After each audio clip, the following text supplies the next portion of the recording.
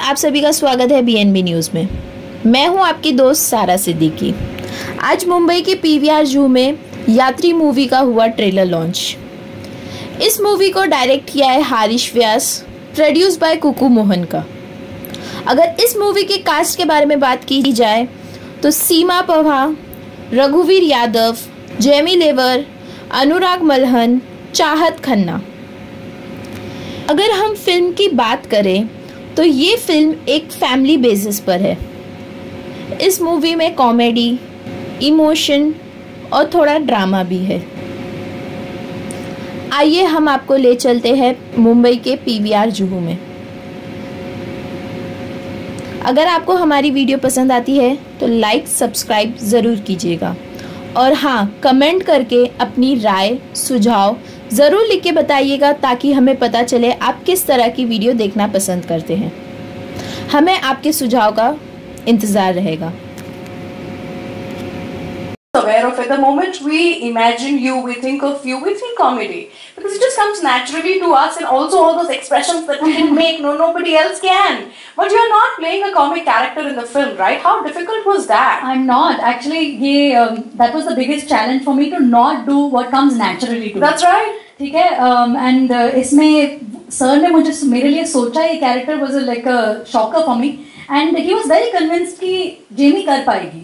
तो जब उन्होंने मुझे नरेट किया था, सर मुझे पता है जेमी के, बिकॉज जो लोग कॉमेडी कर सकते हैं वो इमोशंस को अच्छी तरह से समझते हैं एंड वो लोग सीरियस मतलब पोर्ट्रे कर सकेंगे।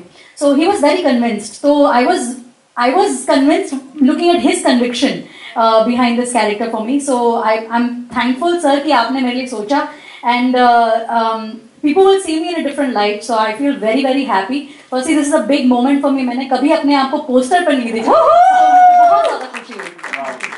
But you know, there's one more question that I want to ask you, और थोड़ा सा ये edgy है। आपको मुझे बताना है कि you know, I see so many influencers now turning actors, and we have a line of them. You know, अभी पूरी लिस्ट बन गई है। अब भी current movies में जो हम देख रहे हैं, content creators and influencers को actors बनते हुए, is that the end game for every influencer now कि ये करके हमें Bollywood में जाना है और acting करनी है? Is that? No, actually surprisingly मैं बहुत सारे influencers से मिली हूँ जो they are very happy with what they do.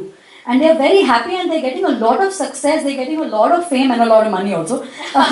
And वो बहुत ज़्यादा खुश हैं in the job that they're doing, and I really respect them and appreciate, because वो जो करते हैं वो बहुत ज़्यादा hard work है। I don't think actors कर सकेंगे, because consistently content create करना, उसको you know produce करते जाना with that kind of energy is really commendable. So respect to all influencers. But जो लोग acting में convert कर रहे हैं अपने आप को, they're becoming actors. It's nice to see them on the big screen because वो deserve भी करते हैं। Yeah, you know, good I think it's a great platform now जिसपे हमें नए actors तलाश कर पाने की एक मौका मिल रहा है। So that's what it is. Thank you so much. अनुराग, मैं आपसे पूछना चाहती हूँ, ये क्रिकेट और ये एक्टिंग ये कैसे हो गया? मतलब एक्टिंग में छक्के चौके छुड़ा रहे हैं या क्रिकेट में एक्टिंग कर रहे हैं कि आप बहुत अच्छा खेल रहे हैं? ये कैसे मिक्स हो रही है दोनों चीजें? मैं ट्राई कर रहा हूँ यहाँ पे भी छक्के चौके छुड़ा दूँ। हाँ, लग रहा है। हाँ, ये बता रहे हैं, हरीश जी बता रहे हैं। वो सही बता सकते हैं audience. But tell me a little about this being your debut project. So how does it feel? I mean, मैं थिएटर कर रहा था 2-2.5 साल से दिल्ली में, फिर यहाँ आया, I did a television show. But creative satisfaction नहीं मिल रही थी, and I really wanted कि like बहुत सारी चीजें आ रही थी, एक्शन फिल्म्स आ रही थी, बहुत चीजें आ रही थी, but I really wanted to do something where exactly I can sit with my नानी, my grand, मेरी दादी के साथ बैठ के मैं मूवी देख सकूं। Right. ये जब स्क्रिप्ट सर के पास आई, कुकू जी के पास आई, तो I was like कि चाहे छोटा सा भी रोल हो, मुझे करना है। Right. This is what exactly, and like I really want masses to see me. चाहे थोड़ा बहुत भी देखें, ज़्यादा भी देखें, and hopefully they'll love me.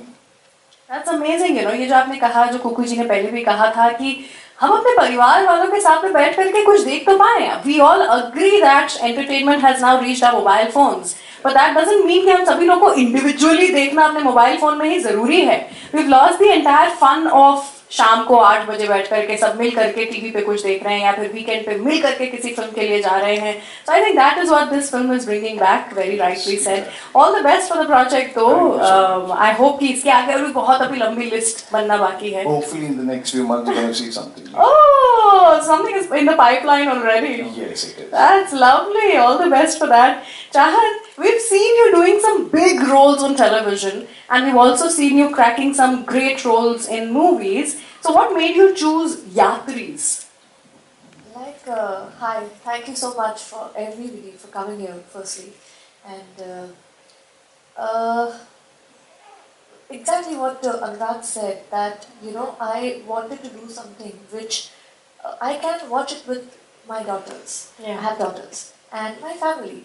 And there's so much of drama, so much of content happening here where you see so much of crime, erotic, whatnot. But then, is that a feel-good factor when you leave the theatre?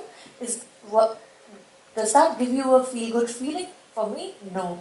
I like to watch this kind of genre. This is like my genre. And when I got an offer of something which I like to watch, I was like, I want to grab it. Why not?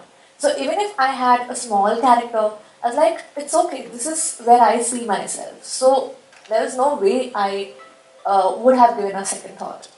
Kya baat hai. So basically we have to thank Kukuji and Harish for bringing this beautiful film to all of us, which looks like it's a wholesome family entertainer. And with this, I open the floor for questions. Any questions that the media has?